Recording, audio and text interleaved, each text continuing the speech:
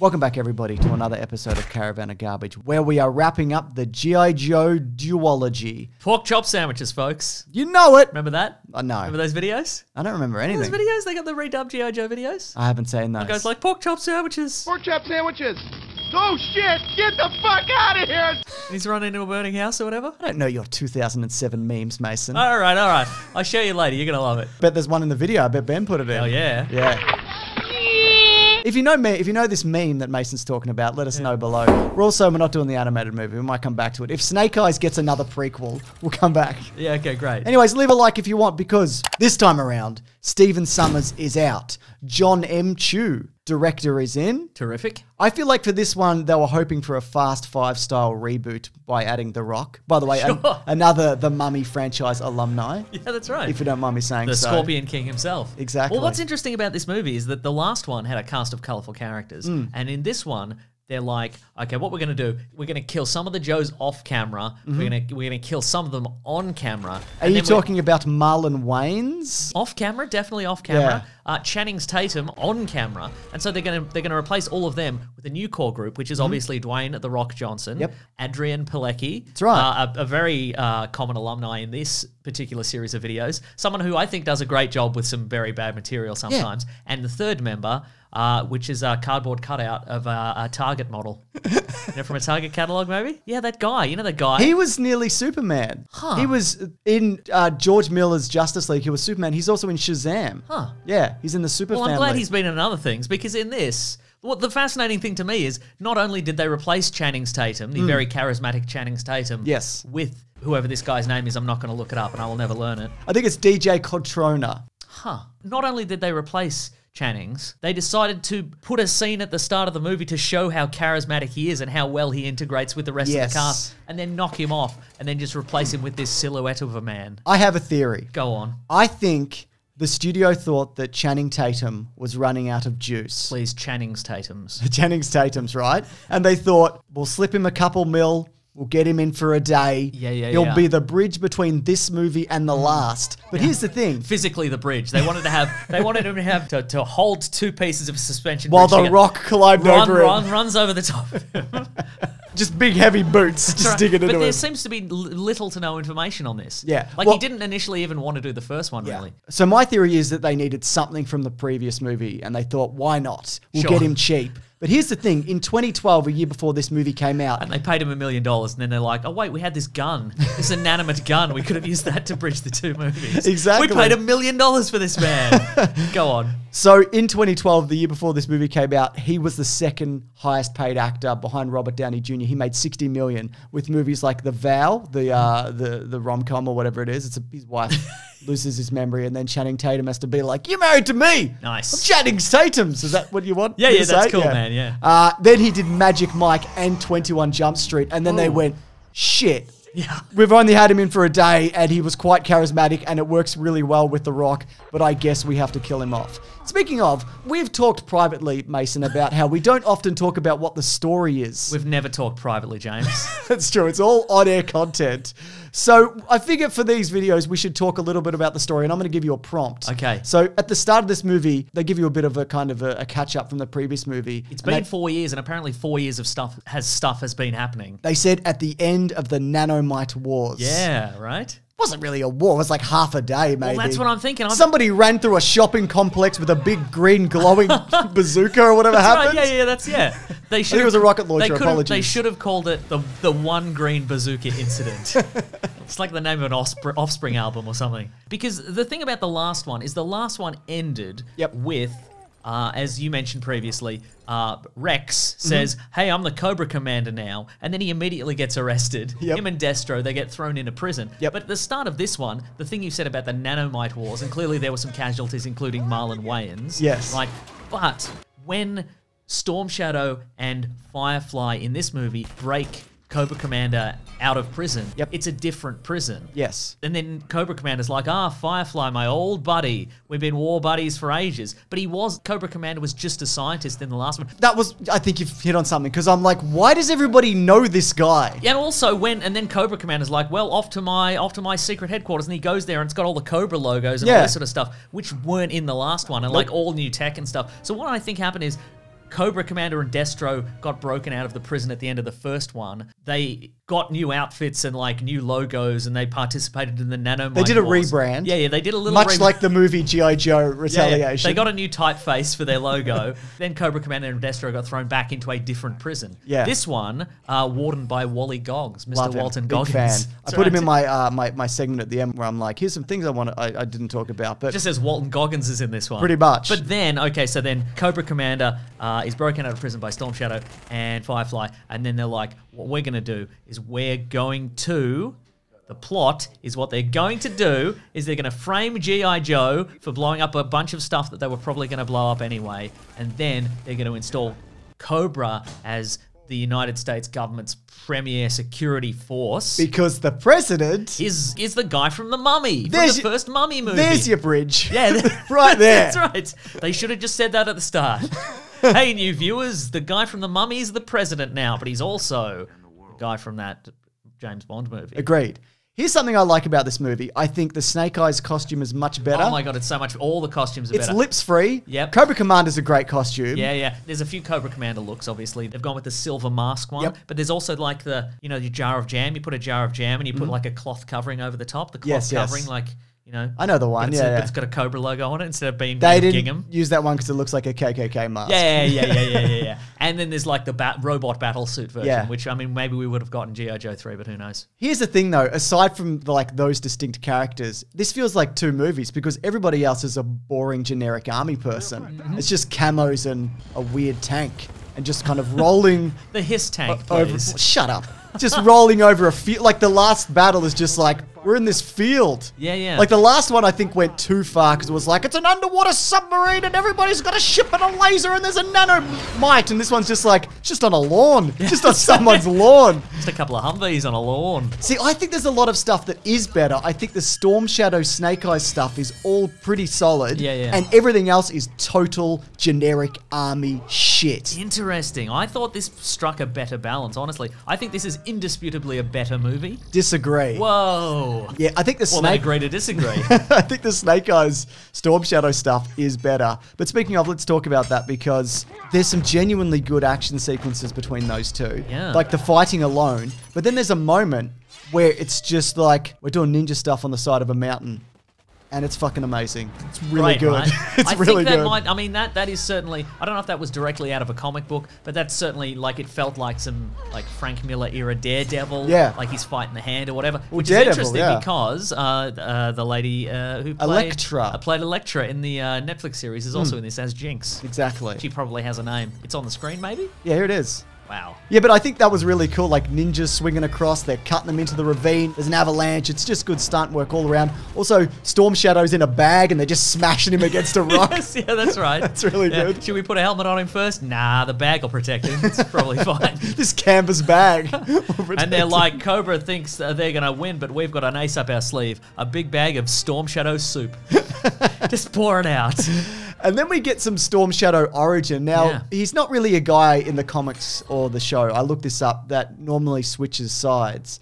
But he has... I disagree. Oh, really? Yes. Oh, because I looked it up and they were like, this is highly unusual. So Really? Was that not the case? No, he was a Cobra guy for ages, and then I mean, if you look at the action figures alone, Yeah. starts out Cobra, later editions, Wow. G.I. Joe all around, yeah. Oh, Well, yeah. there you go. Now I right. feel like a right fool. We'll blame, That thing I briefly G.I. looked up. Joeuniverse.com or whatever it was. But I also enjoyed the flashback of Storm Shadow didn't really kill their master. I knew it was. You said Zartan. it last I guessed. week. I had a great You guess. said him and another guy. I said think. it maybe it was Firefly also, but I don't know. They teamed up. They teamed up, yeah. They held hands and they fired the gun together. I don't know. But what I thought was hilarious is that he was then trained by Zartan, who wore very unconvincing Asian prosthetics for Decades. potentially. Yeah. And what's amazing is they got Arnold Vosloo back for minutes. Seconds. Yeah. Because technically he's the president, but he's not the actor doing that. Very briefly, you see him sort of That's what I fiddle mean. with his nanomite camouflage. Yeah. Or Destro also. I'm not going to get you out of this cage, Destro, because you weren't very nice in the G.I. Joe press conferences from the previous movie, Destro. Nice. You said you hated that movie. Situation. It's interesting they didn't just recast Destro. Yeah, because he's just a metal-faced man. Doesn't matter, does it? Yeah. We knew what else I thought was interesting is The Rock in this, and you don't see this as much anymore. He gets bested hand to hand. Right, never happens anymore. It's in his contract. He's always got to win. We've talked about it. We've done videos on it, and it's probably more in relation to the Fast and Furious movies. But if you don't know, essentially, in that franchise specifically, everybody has a handler, and they add up the numbers of punches and kicks, and also the amount of times that you fall over. And also, if you fall over, you have to be sitting up so you're not seen as a coward when you fall over, so that everybody on screen hits each other an equal amount of times. It's fucking lunacy. It is. And they would have to do it both on set and then later in the edit. Exactly. So it's so much work. I think there's like exceptions to that because, for example, when he loses to Brixton in what's that one? Hobbs and Shaw. But I think also they're like, no, he's got super mutant nanite technology, that's why he lost that particular fight. But in the end, he won because he threw him off a cliff or whatever happened in that really good movie. I want to talk about the ending also. I want to swing back around to it, if you don't mind, Mason, because they're on that lawn. For the big lawn fight, sure. Yeah, there's a fan boat, and that's G.I. Joe-esque, and people are walking around in their funny costumes or camos, right? Yeah. You know, he gets the best of Ray Stevenson and he explodes him. That's pretty good. Yeah. But then it's weird that Ray Stevenson got on that fan boat. He's like, there's another fan boat The Rock could easily chase me with. Yeah. I've got all these explosives on me. Yeah. Should I blow up that fan boat? No, there's no time. I just let him get the fan boat. Let him get it. Well, he already bested him once. I guess that's true, yeah. Yeah. But what I love is they defeat everybody and they get medals from the real president or whatever happens, and they've all got little berets, which signifies the end of a G.I. Joe situation. That's right. Generally. Yeah. The dress uniform, sure. Yeah, but then... You don't want to see a G.I. Joe movie where they're all prancing about in their dress uniforms for 90 minutes? Well, I want to see a movie where at the end Snake Eyes is in his costume, but he's wearing a little beret at the end. As he gets a medal from the president. Was he not at the medal He ceremony? was, but I think he's just in costume. I think. Yeah, right, okay. Yeah, I don't remember. But they're like, we did it, and well done, you saved the world. London exploded. Remember that? Yeah. That was pretty significant. How many millions of people live in that city? Yeah. Just fucking, it rises and falls into the earth. How many chip shops were lost, James? How many chippies? It's devastating. Right? And the other thing is, they weren't even close to stopping that from happening. No. They weren't even probably on the same continent at that point. It's fascinating that a lot of these movies, there must have been, like in the production office, like a whiteboard of like, let's brainstorm some cities we could destroy and nobody would complain about it. I think the problem is as well, you need a significant city. You're not going to do the US, right? And you can't do France because they did Paris briefly in the last movie. So they went, what's that big clock that everybody knows? What's that big wheel that everybody knows? The Melbourne Star. Exactly. They should have blown up the Melbourne Star in Docklands. The Melbourne Star is slowly destroying itself, Mason. It's true. Through lack of maintenance and poor planning.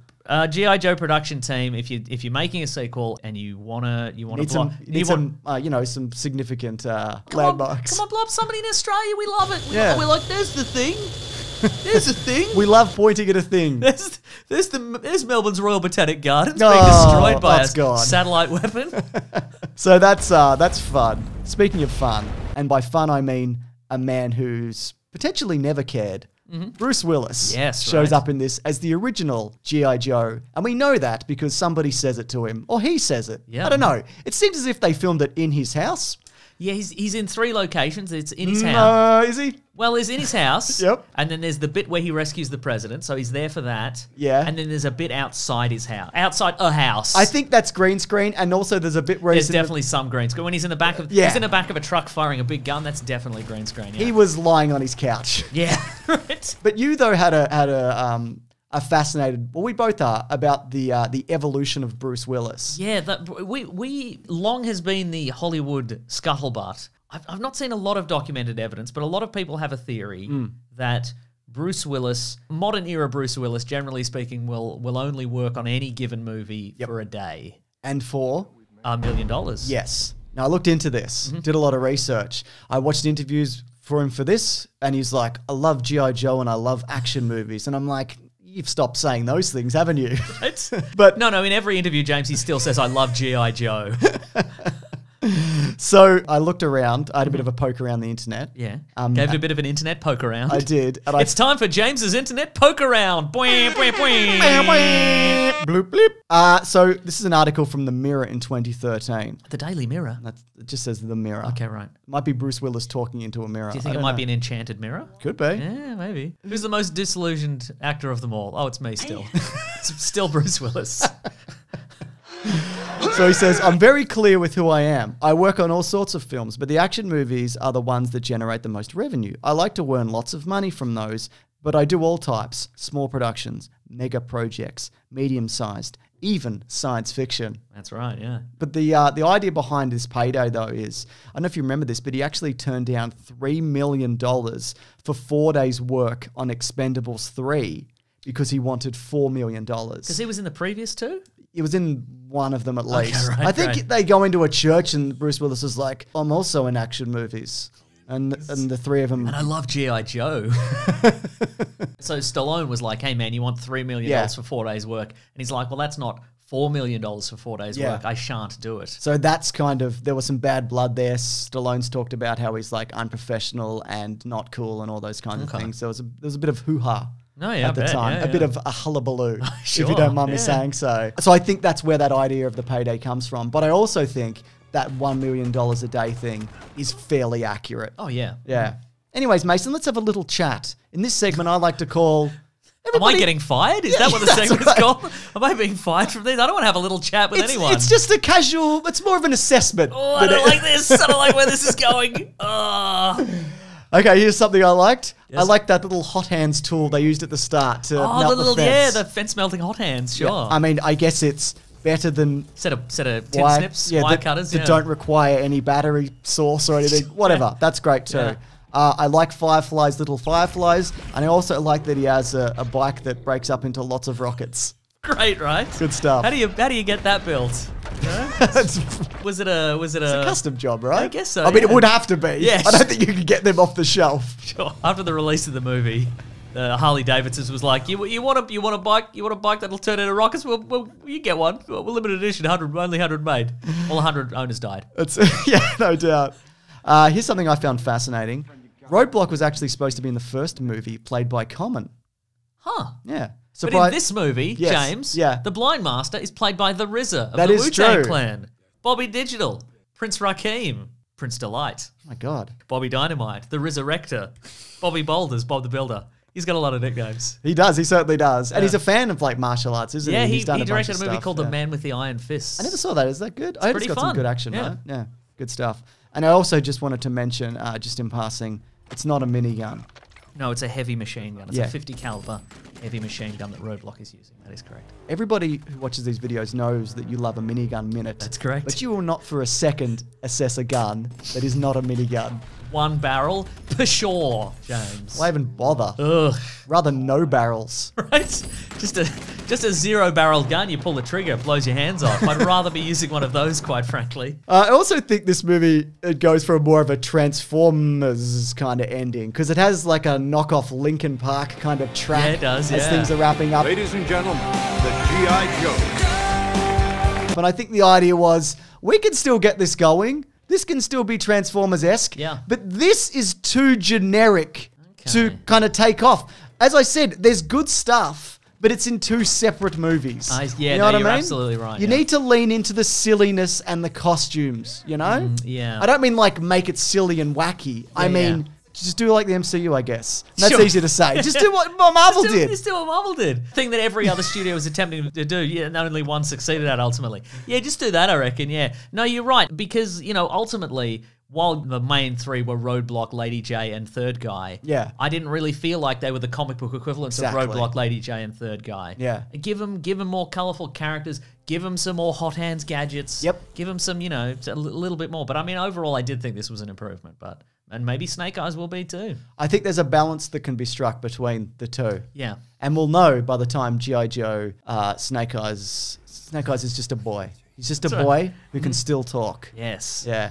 Speaking of, guess what? We've covered that movie, haven't we, Mason? Which one? For Snake Eyes. Yeah, it's still on our podcast, The In Weekly our Planet. podcast, The Weekly Planet. Unless we went into another lockdown and we didn't do it. It's correct, But we yes. very much plan to do it. And if we didn't go into a lockdown, that is out by now and linked below. And maybe you're like, you have a podcast, but do you have like a private subscription service? It's like a Patreon tier, except you control it more and Patreon doesn't take a big chunk of that. Yeah, we do actually. And it's very shady, thank you very much.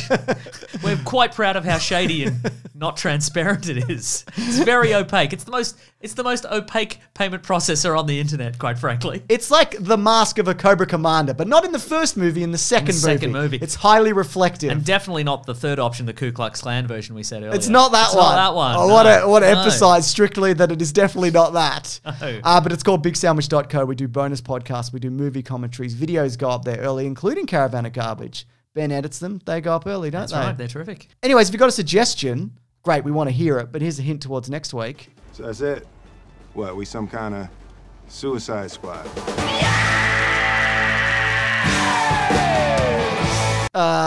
Subscribe if you want. Please do. Even subscribe if you don't want to. Right? Just push through that urge. Yeah, that's right. To just close your browser and do something, anything else. No. Click subscribe instead. Even if you hated this, hit the bell. Yeah. You'd really be showing us up if you did that. Yeah. We'd really feel bad about it. Teach us a lesson. Yeah. All right. I'm at Mr. Sunday Movies on Twitter. I'm at Wikipedia Brown on Twitter. See you on the next one. Grab that jammy, guys. We'll see you next week. Pork chop sandwiches. You should look it up. You fucking look it up. I did, and I loved it. I will also look it up. Yeah, nice.